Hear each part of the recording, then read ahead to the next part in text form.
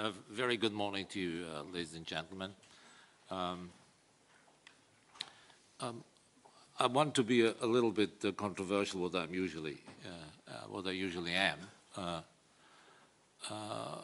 For me, it is no wonder to have heard what you have heard, which is very much in the direction of criticizing Russia for what is happening and what has happened and what might happen in the future in a very negative fashion, or let's say risky fashion, what it is.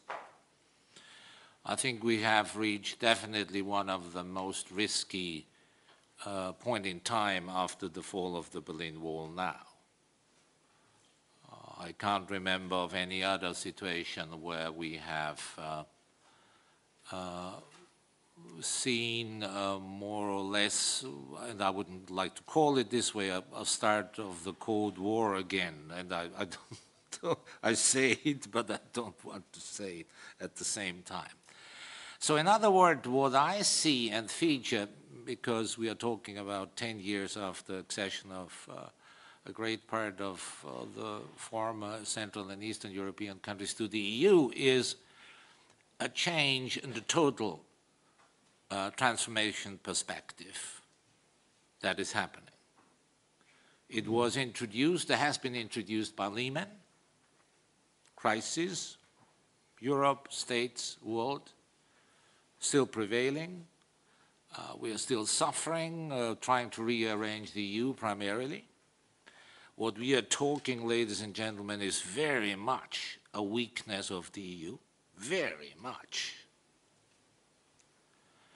It is very much a reason and the consequence that the states believe they are the masters of the world, and they are not. They are the strongest economic power, by far the strongest military power.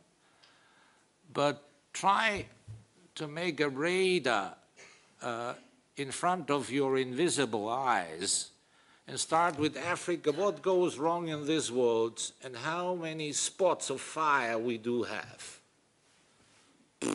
Africa, Middle East, Afghanistan. I left out Iran because we need to change Iran now, otherwise we cannot get peace to Syria and what have you. 1,000 places, I'm exaggerating, deliberately so. Too many fires burning. You cannot manage all that. Impossible. You cannot. So a non-prepared EU and a state that is not capable to run the many fires, to extinguish the many fires that we have. Now let me go back a few years in history with regards to the EU-Ukrainian relations. I deliberately do not mention the name of the commissioner. I have been traveling several times personally to Brussels to talk to the then responsible commissioner, asking the commissioner, why don't you visit Ukraine? Why don't you show some sort of taking note of this huge country? Just to be precautionary, I told also the lady that you don't have to bring tons of money, because I know EU does not dispose of tons of money, but just show that you are interested in this country. Go there, talk to the politicians, try to bind them into politics, European politics for the future. Nothing happened. Nothing. Over years, nothing happened. Suddenly, when the polls were coming up, with neighboring countries, there is a country called Ukraine. We could do something with this country in Ukraine. And then the EU started suddenly an accession process that was known to them. I would say the normal routine of accession process started, and they forgot, first of all, why they do it. And I'm coming back to that statement. It's a strong statement. Why they do it. Second, they did it exactly the way as they have started to do it when they started with Czech Republic, Slovakia, down to or up to Croatia. They started an accession process as if the country would like to have the accession. But this government did not like to have the accession. And still, the process was done as it used to be before. I think a huge mistake, a huge second mistake. Before you start an accession process, and now I use the word from the West, then you have to make up your mind, what do you finally want to achieve, and can you achieve it?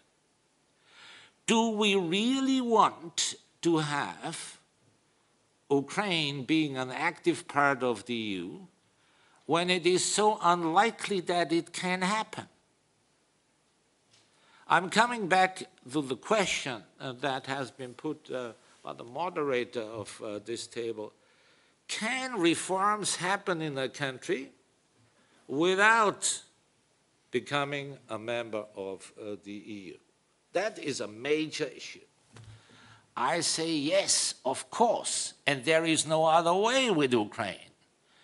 Ukraine cannot, in a foreseeable future, become a member of the EU. It's an illusion.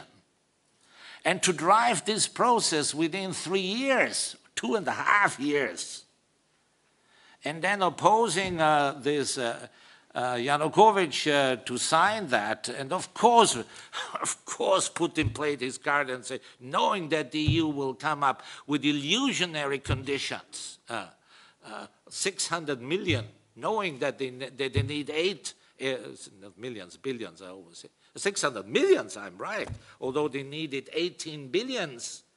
That was the economic concession. And it took the EU up to now to make up their mind what they will finally give, because it's a lengthy process. In a country, in a union of countries of 28 members. It's a lengthy process. And we know from experience that none of the countries wants to give. None. So I really wonder where they will take these allegedly now being said 4 billion, the first 4 billion what are in the pipeline, or 6 billion finally. So they are still waiting very much for the US, and then Biden comes with 80 million, said a little bit of Biden. This is illusion. So it has to be a package, or has to become a package, where the EU takes a major part, beside the IMF, of course, leading the process. I believe if you take the geopolitical situation of Ukraine, with the strong relationship on both sides, to both sides, historical. I mean, Ukraine was the initiative of Russia. I mean, this is where it all developed from, finally, from Kiev.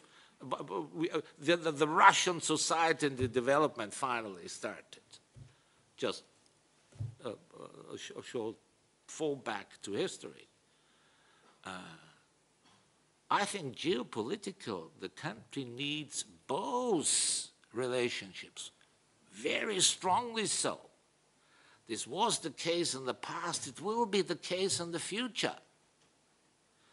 And I strongly believe that a change of equation within the country, that means structural reforms are possible. They have to be possible without becoming a member, a formality, a member of the EU. To become a member of the EU under present circumstances is a far-reached goal. Yes, leave it in the air, but work on reaching the short-term goals in order to avoid a war And this is where we are now. It is a little fire that can start that. And I've seen yesterday on Austrian TV the start of the First World War, and if the story was not true, exactly, it is very true what the idea was concerned, because there were too many people wanting to see that war that cost 17 million people's lives. So, to believe that you can get a new member of 48 million historically, economically, for defense reasons so important into the EU and possibly NATO, don't forget that, Russia cannot say yes to. It is totally impossible. And I'm really asking myself about the quality of European politicians when Putin started his reign after Gorbachev, after Yeltsin. Gorbachev has more or less defeated, that is the opinion of the Russian citizens, the empire, the Soviet Union, what have you, therefore they don't like him. And then Yeltsin came, and Yeltsin started the biggest self-service economy in the world. Everybody could take what he could run for, and that was it. And then came Putin and said, again, law and order. And I want to see Russia again as a strong and dominant country. This was one of his very first statements that he said.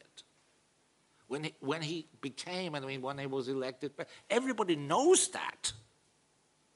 He also made the arrangement with the oligarchs and said, look, guys, don't spit in my political pot, then I will let you work. I make politics, and you make business, unlike Yanukovych. Yanukovych was not a Russian ally. Yanukovych worked for the family. He worked for his own pocket. Don't forget that. And if you have seen Putin and Yanukovych at the same place talking to each other, I mean, there was so much animosity I've not seen in my life before. They couldn't smell each other. So, my credo is to make policy in the front yard of Russia, without including Russia, in a way that is disastrous from the political design as well as from the way as how it has been done, and still it is being handled, has to end in a disaster. There is no other possibility. That it is much more difficult now than it would have been at the beginning of the process, there is no question. There is no question about that. But still, I believe that without giving Russia the certainty that Ukraine will not become a member of the EU, without Russia giving the certainty that definitely Ukraine will not become a NATO member, this conflict will accelerate, will continue. And I still say, after Kuchma making the country losing 10 years of development, then came the orange guys. They didn't even talk with each other. 5 other lost years, Yushchenko and Timoshenko, right? 5 lost other years. They were corrupt as the others before.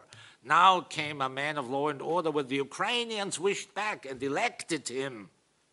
He worked for him, for the oligarchs. He used the oligarchs to work for his own pocket. And that is reality. Now, the first time, according to my own feeling, I see, I'm finished now. The first time I have the feeling that now we get a government, although it's an interim government, but really who really want to work for the country, not for their own pockets. This is the first time that I get this impression. Sorry that I was usually too long. Excuse me.